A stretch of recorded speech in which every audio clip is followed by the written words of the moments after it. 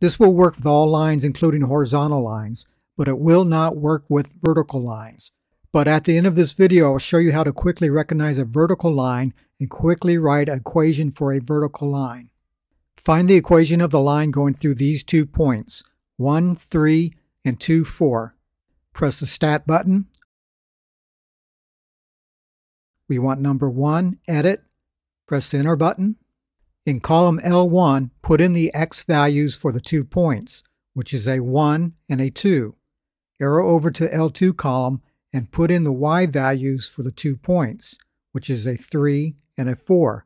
So we have our 2 points, 1, 3 and 2, 4. Go back to the Stat button. Arrow over to Calc. We want number 4, line regression. Press the 4 button. Arrow down to Calculate. Press the Enter button. Here is the equation for the line going through those 2 points. A is 1 and B is 2. Thus, y equals 1x plus 2 or y equals x plus 2. Let's talk about vertical lines. But first, if you find any value to this video, please give it a thumbs up and please subscribe to this channel. This will not work with vertical lines. I'll show you the error message that you will get if you input 2 points that are on a vertical line.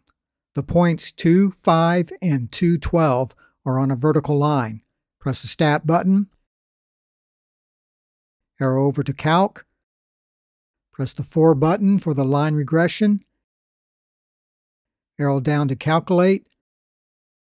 And press the Enter button. This is the error message that you will receive. I'll press the Clear button. Press the Clear button again.